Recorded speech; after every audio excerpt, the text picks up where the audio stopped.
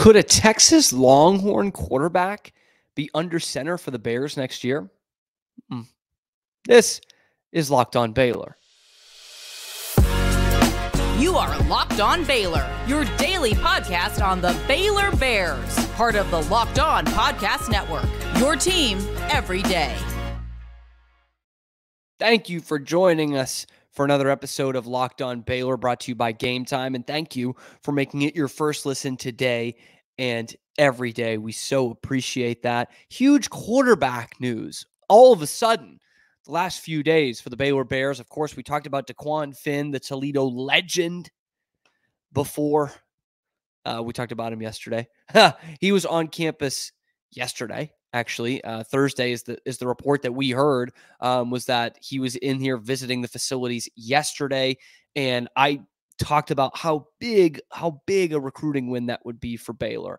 Look, he's not going to have his number retired or anything like that, but in a year where so much goes wrong and it looks like the state of the program is just absolutely going down the crapper, and to be able to bring in one of the best quarterbacks in the portal would be a huge win for Baylor. And I think would be, again, like I said yesterday, one of the only guys in the portal at any position who can come in and add some wins to your schedule. No one can do that like a quarterback can, and he is one of the most accomplished quarterbacks and one of the most skilled quarterbacks that's in the transfer portal. And then we heard also yesterday, like literally as Daquan Finn's on campus, a report from Pete Thamel, who is one of the leading writers in college football, one that you should definitely trust, has this report. He goes on College Football Live, and he's talking about Maalik Murphy, who officially entered the transfer portal, I believe it was Wednesday, the Texas backup quarterback who did see some time when Quinn Ewers was hurt this year, got a couple of starts under his belt. And he's talking about the teams that Maalik Murphy would be interested in, or teams that would be interested in him, I should say. He says, quote, preliminary list, it's very early still. A couple of schools that have indicated interest are both USCs, that's Southern Cal and South Carolina, Georgia, Oregon State, Syracuse, Duke, and Baylor. What? Seriously? Baylor? Maalik Murphy? I'm sure most of you guys were saying, sign me up. And look, if that's what Baylor can do, I'm like, okay, I'll take that. Now, I don't know how many recruiting battles, with all things being equal, they're winning with those schools, but this is the transfer portal. Not all things are equal. You know, not all teams are going to put him as their number one priority. Not all these teams, I should say, are going to have the same NIL that they can give out. You think Baylor's bad? Syracuse doesn't even use it. You think Duke's is much better? I don't know. These are basically what doubles. Pete Thamel goes on to say this. Those are basically what doubles as a list of quarterback needy schools, and there's plenty of interest for Maalik Murphy. That part of the quote, I think, well, are these teams actually showing interest in Maalik Murphy, or are these just teams that Pete Thamel thinks needs quarterbacks? They do, by the way. But does he know Daquan Finn is in visiting at Baylor the very day that he says this, probably the very moment he says this? I don't know. So that makes me think, is this a team that, or a list of teams that Pete Thamel has known that has real interest in Maalik Murphy, or are they just teams that need a quarterback? So take it with a grain of salt, I think, when it comes to that report. I don't know. I don't have many sources inside the building. I've checked it and kicked the tires on a few. No one's really heard much about Maalik Murphy, so there's nothing I can stand on and say about that. Now, what I will say about Maalik Murphy is he's a heck of a player, at least in terms of his potential. We haven't seen him on the field all that much, but he was the number 9 quarterback recruit in 2022, which made him comfortably the lowest ranked of the 3 quarterbacks that played for Texas this year. Number 1 in Quinn Ewers in 2021, and then number 1 in Arch Manning in 2023. So he was comfortably behind, but the number 9 quarterback in his class. By the way, love where he went to high school, Junipero Serra High School. You might know it as the alma mater of Barry Bonds, maybe the greatest baseball player ever. Oh, but Cam, we're talking about football here. Okay, it's also Tom Brady's alma mater. So probably the best baseball player ever and unequivocally the best football player ever also produced Maalik Murphy. So he gets some action in 6 games this year. Couple of Longhorn blowouts, as you can imagine, but did start 2 in the middle of the year, and actually a couple of big games, big home games for the Longhorns when Quinn Ewers was hurt. And in his 6 games, he goes 40 for 71, which is only about a 56% completion percentage. Not terrific, not jumping off the page. Throws for 477, 3 touchdowns, 3 picks. They go 2-0 in his starts. Remember the thriller against Kansas State in overtime. And then beat BYU pretty handily. I think that was 35-6. So I mean, the numbers aren't terrific, but this is his first time really playing, and it's just not easy for a kid when Quinn Ewers is the guy and has been for 2 years now to come in the middle of a Big 12 championship season, a playoff season, and keep the status quo. And to score a big win, by the way, against Kansas State, who was hot on their heels for a Big 12 championship game appearance. Maalik Murphy comes in and he gets the job done. Now, looking at some of his splits, it just shows me he's a young guy. But the long way of saying that, his best completion percentage and yards per attempt were in the first quarter, and the worst of those 2 stats were in the fourth quarter. So what that says to me is, look, he plays for an excellent offensive coach in Steve Sarkisian, right? Was one of the very best in the nation. So he gets a good game plan. And on the scripted drives, he did really well and showed a lot of confidence in that. And maybe that confidence or that execution kind of waned as the game went on.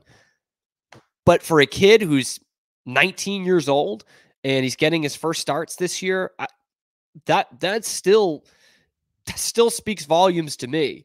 I mean, that's still pretty good. And what people really love about him is that potential that they see in him. The spring game, he stole the show for UT. And Arch Manning's first time in a Texas uniform, it was Maalik Murphy that stole the show. He had these back-to-back just 40-yard bombs, like on a sixpence, 40 yards down the field. One of them's dropped. One of them goes for an 80-yard touchdown. So he was the one that stole the show in Arch Manning's Texas debut, if you will, in the spring game. And again, that number 9 quarterback in the class, he's 6'5", 238, and got a cannon for an arm. You know, we're still waiting to see that completion percentage go up and that accuracy go up. But that's a 19-year-old kid playing major college football for the first time. The intangibles are really good. I mean, if nothing else, he will be a combine star at the worst. I mean, it's not unreasonable to compare him to someone size-wise as Jalen Hurts. That's a lot like what Jalen Hurts looked like when he started at Alabama. And I think Maalik Murphy can throw the ball a little bit better than Jalen Hurts can. Don't know if that means he's going to take a team to a Super Bowl in a couple of years, but that's a pretty darn good comparison. That's a national championship quarterback and a guy who was the Heisman Trophy winner through about 6 or 8 weeks in Joe Burrow's season when he was incredible. Jalen Hurts was right at the top of that. So that's kind of the intangibles of him. I watched him in those 2 games because I watched a lot of UT this year. Something I did notice about him was, even though the accuracy wasn't tip top, he really wasn't too jittery. Like, he has a smooth game. And if Baylor can come in and get a guy like that, I'll take that 10 times out of 10. Now, here's what Maalik had to say about it when asked what he's looking for in a transfer destination. Quote, "A place where I can play," end quote, or continue to get better and continue to be around great people and great players and just to do what's best for me in my career. But a place where I can play is what he's looking for. Baylor is that. Absolutely, Baylor is that. I've said it a few times now. I think if you bring in someone the quality of a Maalik Murphy or a DeQuan Finn, that's an open competition. As much as I do like the potential of Sawyer Robertson, I do. This is a place where he can come in and play right now. Now, he is from Inglewood before going to Junipero Serra, which is up in the Redlands, San Mateo up there by San Francisco, but he's originally from Inglewood, which is in LA. So USC comes calling. That's a tough one for him to put down. Oregon State just lost their top 2 quarterbacks, so they're pretty desperate. He could be playing a Pac-12 schedule. I don't know what Oregon State's going to be playing next year. And obviously Georgia's a really, really tough one to turn down. Up there is one of the big powers of the SEC, and he can actually take on UT while he's there. So Baylor, I don't know. I don't know if they're showing real interest or if Pete Thamel just says, well, Baylor needs a quarterback, but let me know what you think. I'd take Maalik Murphy. I'd probably take Taquan Finn first because of his experience and what I've seen him do on tape and what he has accomplished versus the potential of a Maalik Murphy. But there's a reason why he's so hyped up and why he's going to be one of the biggest names in the transfer portal. Today's episode is brought to you by Gametime. If you want to see Maalik Murphy play next year, no matter where it is, and you don't want the hassle of the ticket buying experience and what that is in 2023, you need to go with Gametime because this is like a throwback for buying tickets. It's so much easier. I've mentioned it a few times, but going to the Bruins game last month in Dallas, I kind of waited till last minute because I knew Gametime would have me. I was literally on the way to the game, got the view of my seats before I purchased, didn't have any of the hidden fees. It was beautiful. It was a great ticket buying experience. They sent it right to my phone. So I can't speak enough to how good Gametime is for getting those tickets. You'll need them for the Foster Pavilion this year as well. Tickets are not going to be easy to come by for Baylor men's basketball or women's basketball for that matter. Gametime is going to have you covered. They take the guesswork out of buying tickets. Okay, so what you need to do, you need to download the Gametime app, create an account, and use the code LOCKEDONCollege for $20 off your first purchase. Okay, let's do that again. Download the Gametime app, create an account, use the code LOCKEDONCollege for $20 off your first purchase. So download Gametime today. Last minute tickets, lowest prices guaranteed. I talked a little bit about basketball with Gametime. Let's talk a little bit more basketball. Baylor men are finally back. By the way, congratulations to the ladies on a nice win yesterday, 99-37 over Delaware State, closing out the Farrell Center. We did a little bit of a half eulogy for the Farrell Center in yesterday's show before the ladies played that game. But looking at the men's side of things, they're finally back. It's going to be their first game in, I think, 11 days when they take the court tomorrow in Detroit at Little Caesars Arena, home of the worst team in the NBA, the Detroit Pistons.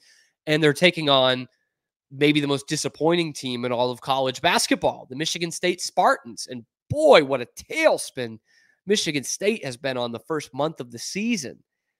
They started preseason number 5 in the nation, or number 4. They were in the top 5. And it was actually on the way back from that Bruins game that Drake and I went to, the Bruins and the Stars, where they lost on opening night. Michigan State did to James Madison on opening night. It's not been a good season for Tom Izzo's team. They are already 0-2 in the Big Ten and 4-5 overall. And if you think, boy, that's pretty bad for a team that started in the top 5, it is pretty bad. You're right about that because the 4-5 start, they just lost to Nebraska, by the way. Nebraska, who hasn't won a tournament game ever. That 4-5 record ties the worst start by a preseason top 5 team in the last 40 years. 2 other teams have done that. Louisville in 86-87 after they beat a great Duke team with Johnny Dawkins the year before in the title game. And then 2003-2004, Michigan State. So Tom Izzo has been there before, and he is maybe the best coach, active coach in all of college basketball. You certainly have 2 of the top 5 squaring off against each other in terms of coaches on Saturday in Detroit. So it's been a while since he's been here, but he has been here, and that doesn't excuse how bad this has been for Michigan State. I mean, it's just been terrible. They rank 12th in the Big Ten in scoring offense, okay, which is bad in and of itself. But then I tell you, this is a team that went to the Sweet 16 last year, and they returned 75% of its scoring and its minutes from a year ago. and they're this bad to start the season. So veteran-laden team with success, both in the tournament and in the numbers, and they stink. They stink. They're 69th in Ken Palm adjusted offensive efficiency, which is 42 spots lower than where they ended last season. 69th in quote-unquote total adjusted offense. They are 73rd. For context, Baylor is second in the nation offensively. I mean, we know Baylor, this is a special team, but if you're ranked in the top 5, which was 15 spots higher than Baylor in the preseason poll, you better be up there in terms of numbers, and they're nowhere close. Nowhere close, man. They do play good defense. They're 16th in adjusted defense, according to Ken Palm. Baylor, we've seen some pretty good defensive stretches this season. They are 42nd, to give you a bit of an analysis there. But they're terrible, man. I mean, inside, outside, they're really bad. They're 4-5, and none of those are against a top 60 Ken Palm team. Multiple teams ranked, or multiple losses, obviously, to teams ranked outside that top 60. So just not good at all. One writer put it, the Spartans are average inside the arc, terrible outside of it, and are currently projected by Ken Palm to go 10-10 in the Big Ten, which is nowhere near the level of the Big 12, by the way. So it puts their 26th straight tournament appearance in some serious danger 6 weeks into the season. And we talked about that's a good benchmark. That's 6 weeks into the season. If you're in the top 12 for the last 20 years, teams in the top 12, or I should say, of the last 20 years, the national champion, each one of them was inside the top 12 in week 6. Obviously, Baylor's there. Michigan State is nowhere close. They've needed to go small a lot. One guy to look out for is Malik Hall. He's a 6'8" guy who they've put at center sometimes this year to try and exploit matchups. He's also a guy who can defend a couple different positions, obviously 6'8", long, but was a good contributor for them last year. He played 25 minutes a game last year off the bench. Think about that. I mean, situationally, that's like Jonathan Chamwachach or Jeremy Sohan, who would come in for Flo Thamba, who is the starter in name only, but neither of those guys are playing 25 minutes.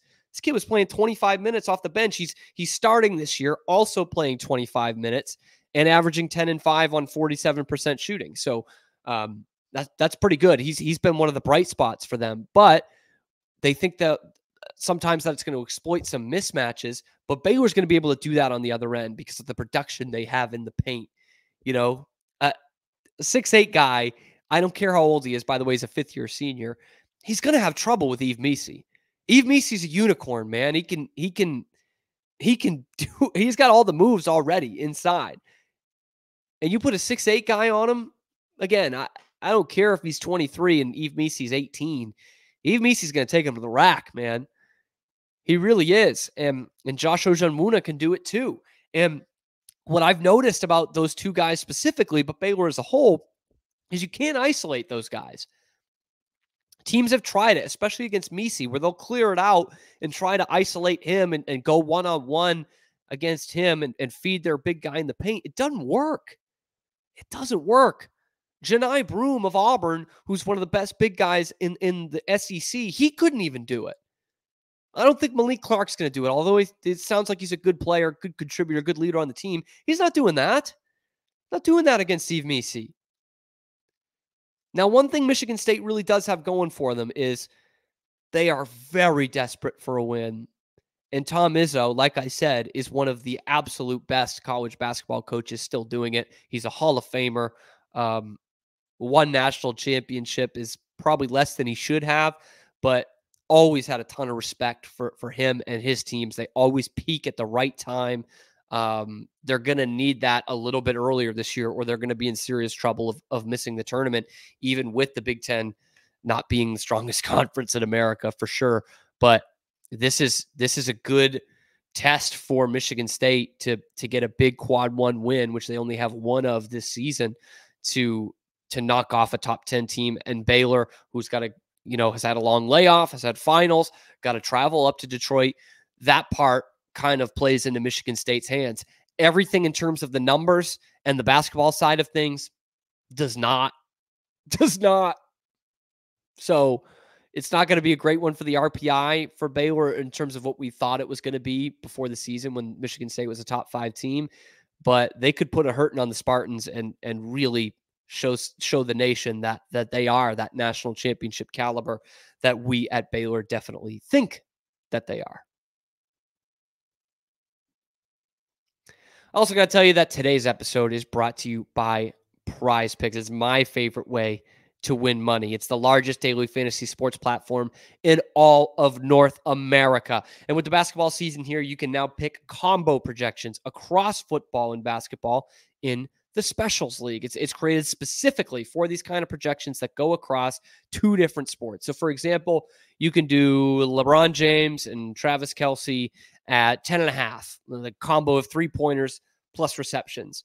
That's money in your pocket right there. And you can play alongside guys like Andrew Schultz, Meek Mill. They love to tell you what they're playing.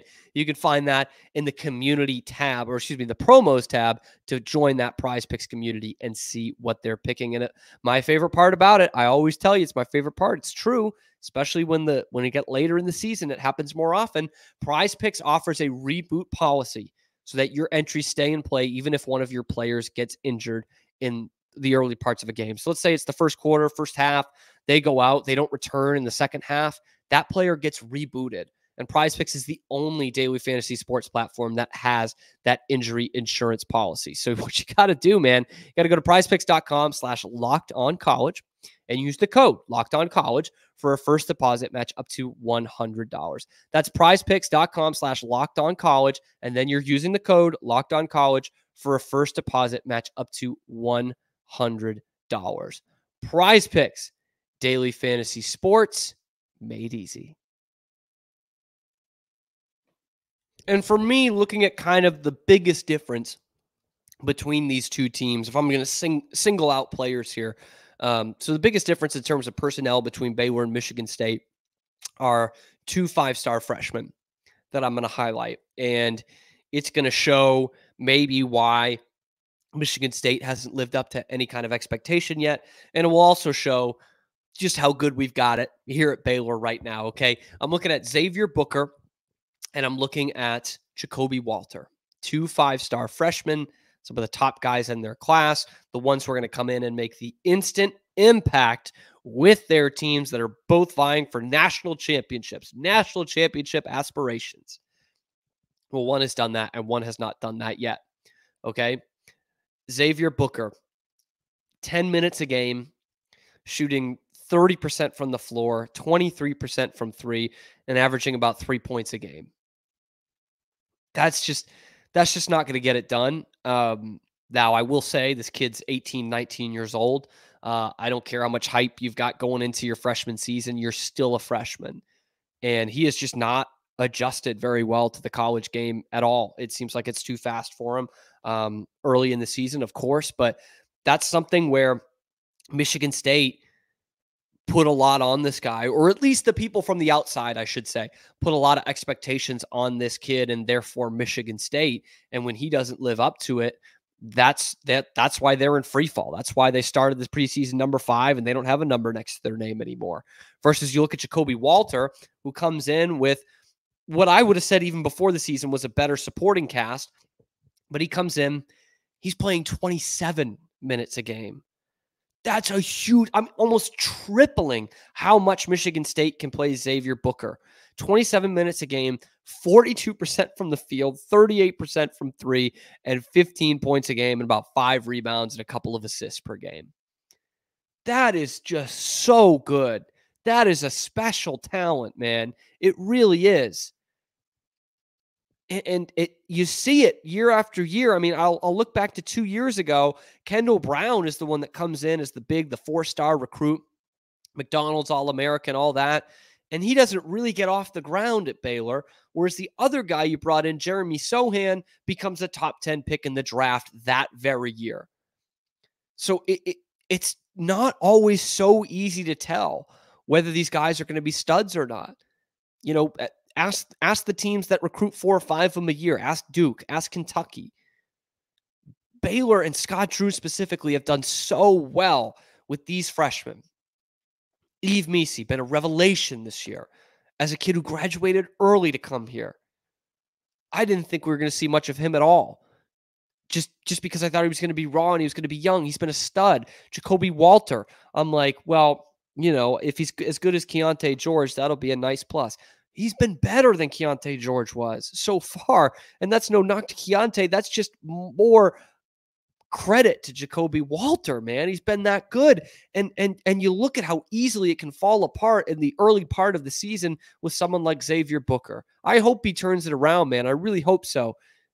But he plays about a third of the amount of minutes as Jacoby Walter, and he commits the same number of fouls. I know it's a weird thing to focus in on, but to me, that shows that one of them was more ready for the speed of the college game. One of them gets more trust from his coach to play him almost the entire game. The other has trouble so far keeping up with it. It doesn't have the confidence of his coach to play more than 10 minutes a game.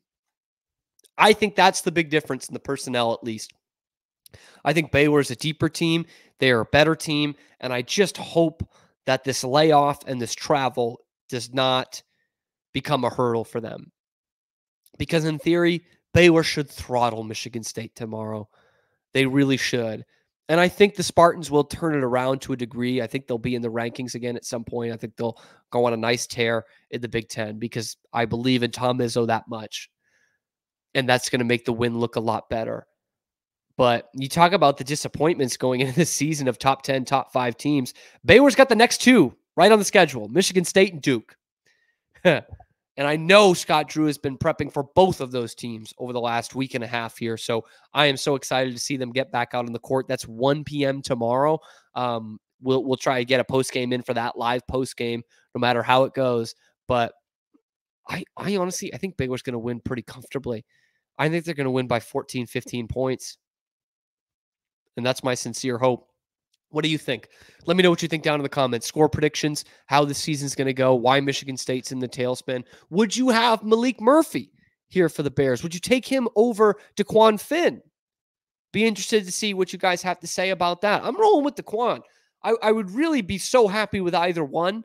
And if I'm even stuck, just quote unquote stuck with Sawyer Robertson, I'm feeling okay about that too. I really am. So let me know what you think down in the comments. Thank you for making this your first listen today and every day. This is the only place that you're getting nothing but Baylor athletics content every day, not coming from the university. And we're proud of that. Be sure to like and subscribe, leave a comment. We will be back post-game tomorrow, Baylor, Michigan State, here on Locked On Baylor.